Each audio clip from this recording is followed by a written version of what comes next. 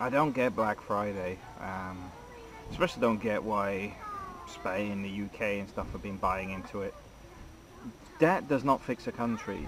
I would actually say Black Friday is irresponsible governance and media, because all it's doing is promoting people to buy crap that they didn't need in the first place. I just don't get it.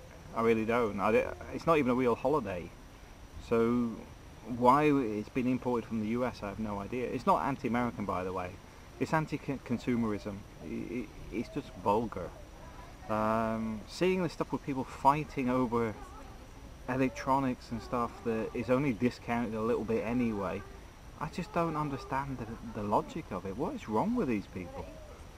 I mean, alright, you might get 30% off, but 30% off to put $300, £300 on your credit card that will eventually cost you 200% by the time you paid it back. Where's the saving? I just don't get it, and it's really bugging me. It really is, because there's so much advertisement. Black Friday this, Black Friday.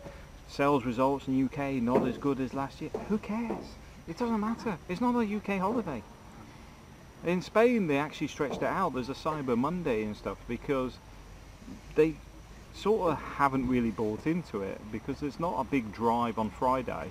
It's like the entire weekend and Monday. There's different reasons for different days, which is sort of reinforces the whole mockery of it from my point of view, because it is just to get people to buy, and I just find it vulgar, I really do. I just don't get it. I just don't get it. I mean, we're supposed to be in a huge recession, and we're advised to spend money we don't have. It's poor governance, poor media control, and excess for the masses. I don't know what else to say. Yeah.